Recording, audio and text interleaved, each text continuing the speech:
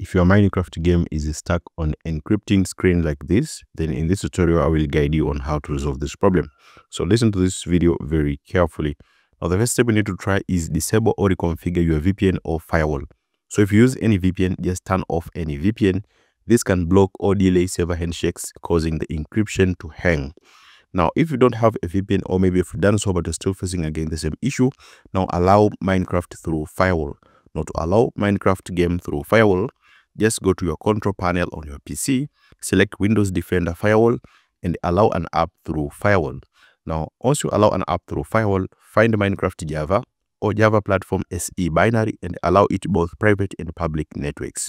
So just go here to your search bar here and look for Windows Security. Open the Windows Security app. Now select here Firewall and Network Protection. Now select here allow an app through firewall. Now also on this section here, both for the private and public network, look for this one which is written here, which is find Minecraft Java or Java Platform SE binary and allow it for both private and public networks. And after that, try to launch the game to see if your issue has been resolved. Now, if you've done so but you're still facing again the same issue, just flash your DNS and reset network. Now to flash your DNS cache and reset your network, just open command prompt as administrator. So you can just search here, you can just simply type cmd and run it as administrator. Also open command prompt. You need to run this one by one. Start with ipconfigure/flash DNS. Now this will flash your DNS cache on your PC. Just look at it as it is written here. Just write it ipconfigure/flash DNS. Now after that, try this one which is netish winsock reset. Now this will reset your network. And after that, write this one which is netish int IP reset. So just you need to run it one by one. And after that, try to restart your PC and check if your problem has been resolved.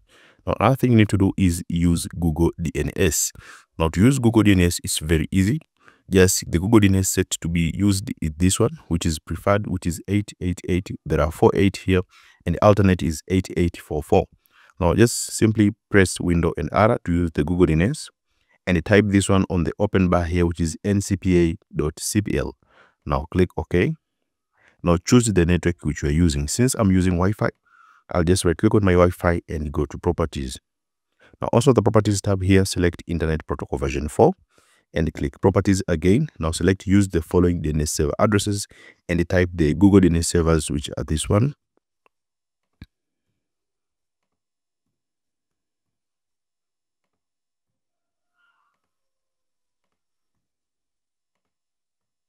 Click OK to save changes.